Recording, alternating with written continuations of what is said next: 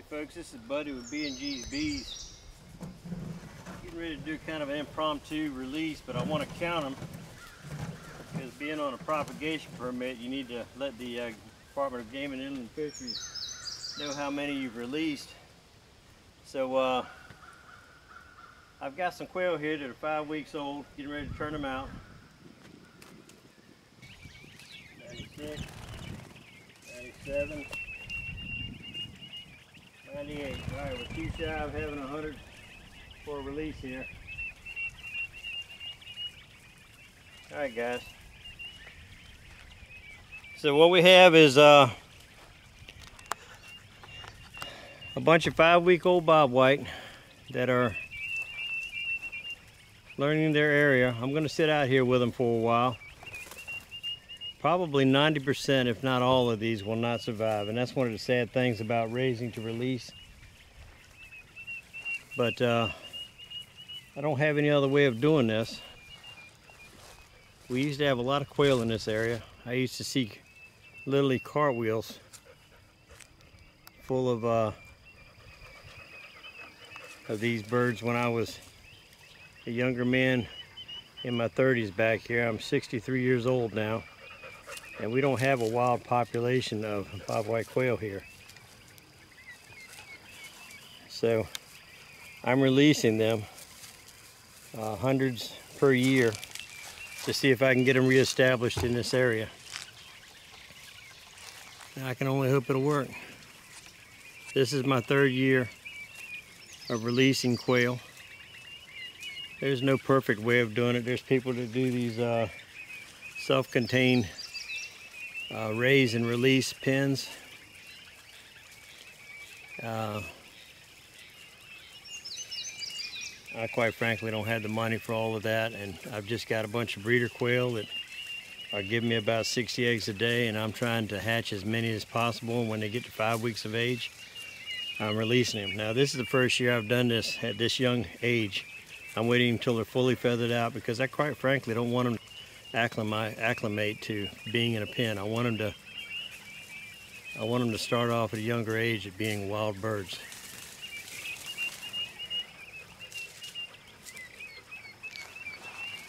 Now there is a ditch right between here and that white lane you see over there that has water in it. And every morning, of course, the dew drops off of the plants. So they're right here in a food plot that I have specifically for my hunting area. But being that this is a food plot for a hunting area, there's also a shadow. Come on over here. My dog, being a cattle dog or a herd dog, he likes to rein in all the quail and get them into a tight group.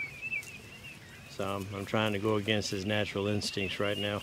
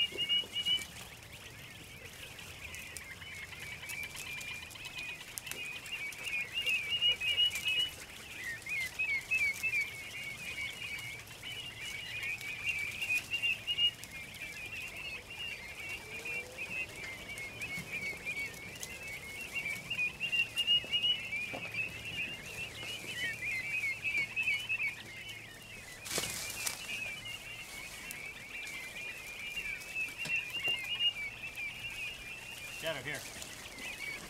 Here. Get over here. Here.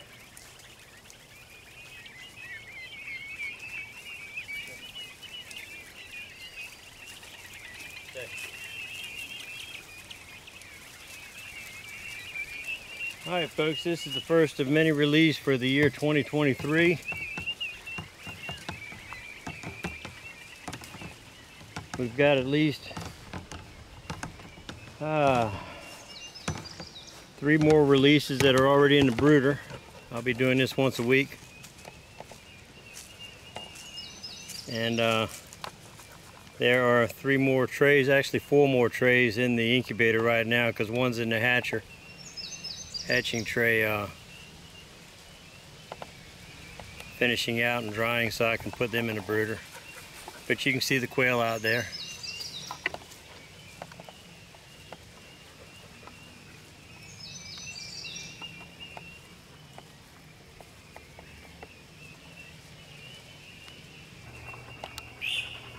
They're all along that edge over there, picking through that dead grass.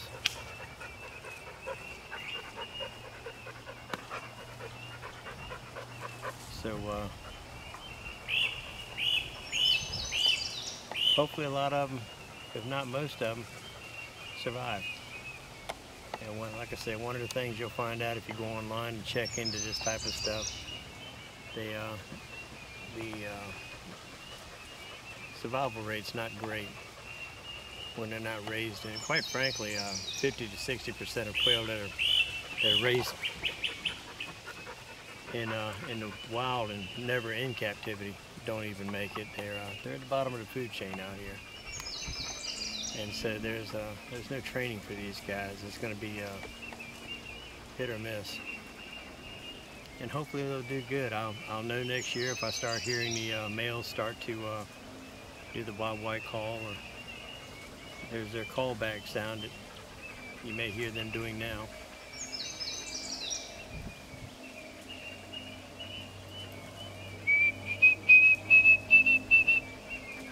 That's the chicks callback sound.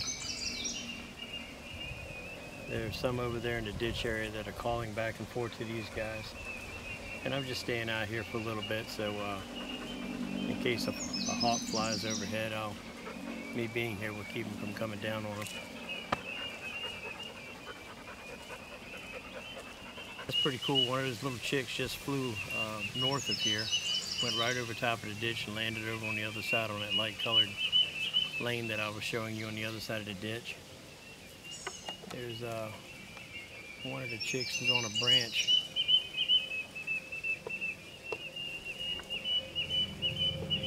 He's centered in the picture right there, if you can see him. Right in the center of the picture, there's the chick there. Yeah.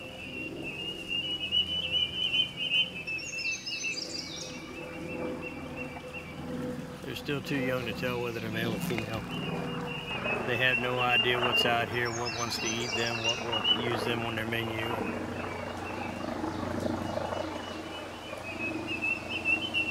Like I say, they're at the bottom of the food chain here. It's like turning loose a bunch of mice in the middle of a snake den. But I'm hoping for the best. I'm hoping we can get these guys reestablished in this area. Back in the 80s, me and a friend of mine that I used to work with did a lot of quail hunting together with a dog named Jake. Really good pointer. That would have been 86, 87. It would have been the 86 hunting, fall of 86. And we got a lot of quail, and I'm gonna go ahead and let you just listen to these birds call back and forth.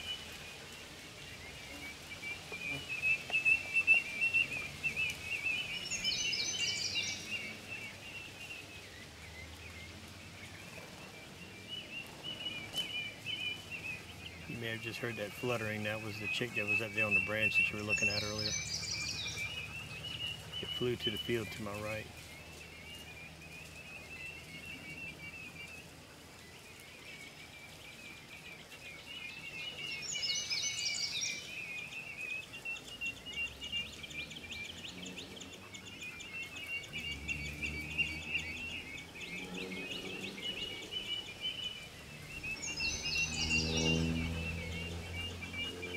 Hoping these guys do well. I'm giving these birds every chance I can to be good and healthy when they released at this point. Now if we got a driving rain, they would probably die of overexposure. They're not fully feathered on their heads yet, but they do have feathers across the middle of their head going back from their bill down their neck. Their wings are there, their tails are there. They can fly. I mean, one just flew about 40 or 50 feet when it flew over across the ditch. So they are capable of keeping themselves warm as long as they can keep themselves dry. And as long as the weather's not too bad, even if they do get wet, they'll do okay.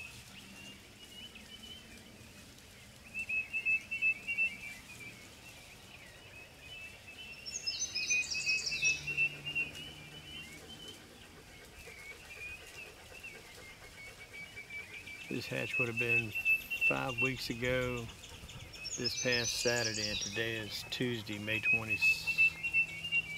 Today is Monday, May 22nd.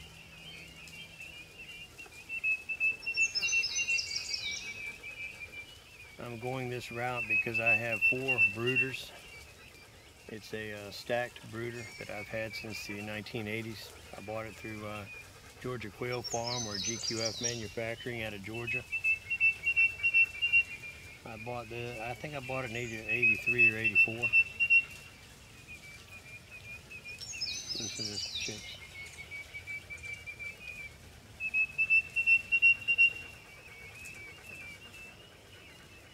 This is all the chicks talking back and forth.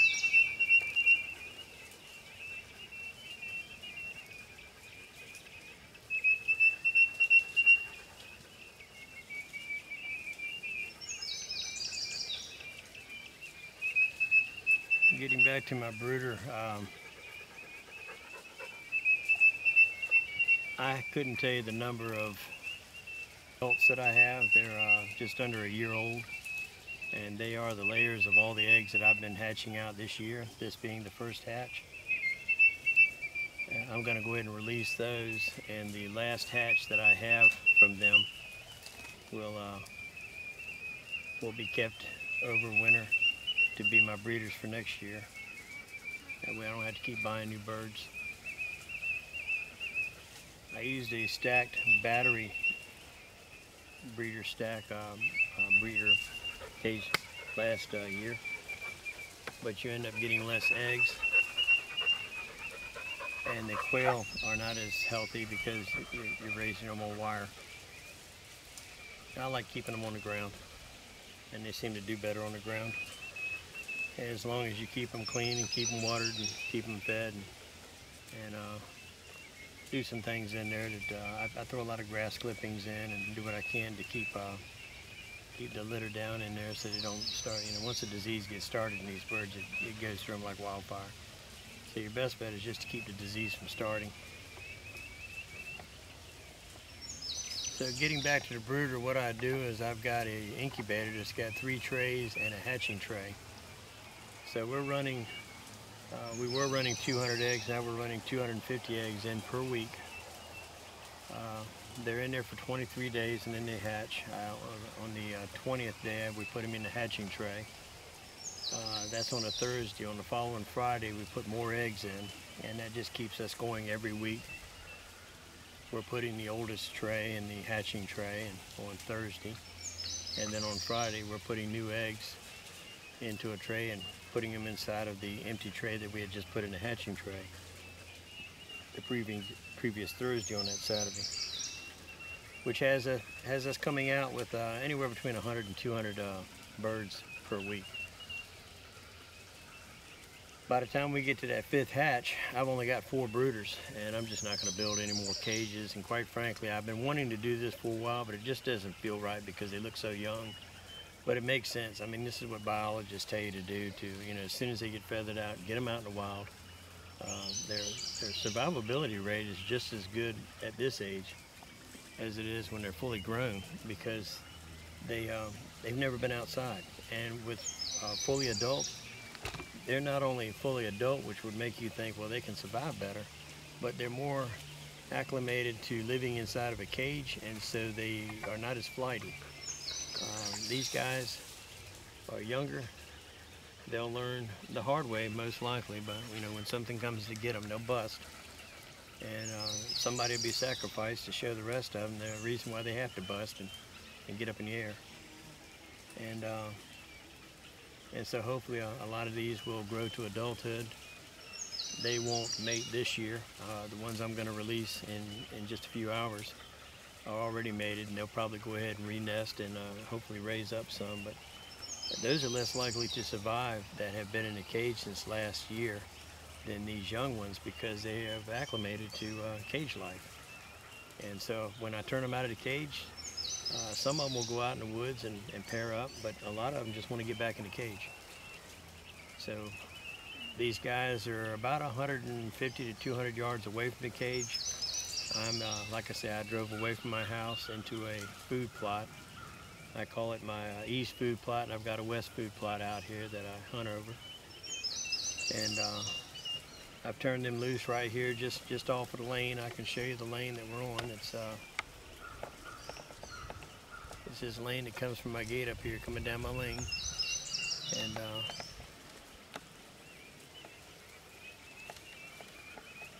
all along the side of this thing here, we've got birds acclimating to wild living. And I hope they do very well. I really do. Nothing would please me more than to end my days living here, hearing, well, I take that back. Nothing pleases me more than seeing somebody come to a saving knowledge of Jesus Christ, but it would really tickle me and my wife to be able to hear the sounds of these birds from the wild, instead of just for a few weeks after I turn them loose in the wild before something eats them. For some reason or other, these birds did very well out here without me or anybody else releasing them back in the 80s. And I would just love to see them get started back and become a part of the wildlife out here again.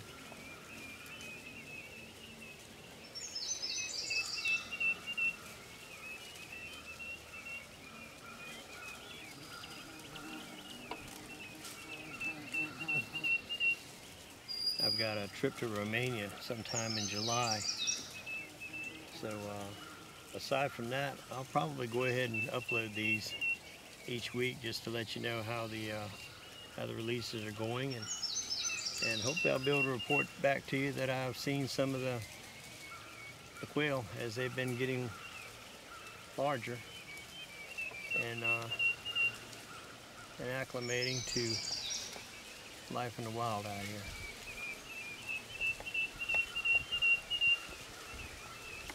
The one you're hearing right now is, well, he just walked back into the foliage there. We've got some clover and small gum trees and oak, wax myrtle. The partridge pea is just coming up. That won't put out a seed until these birds are about twice as big as they are right now. But there's so much stuff out there. They're nipping at the clover. They're nipping at stuff on the ground. As chicks, they 90% of their food is insects. So they're just they're doing what birds do. They're pecking at anything that moves, and if it's palatable, they're gonna swallow it. And they're testing their wings.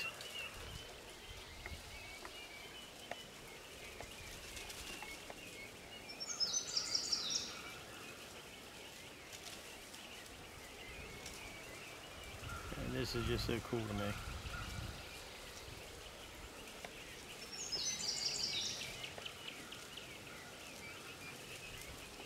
This is the kind of stuff I really enjoy.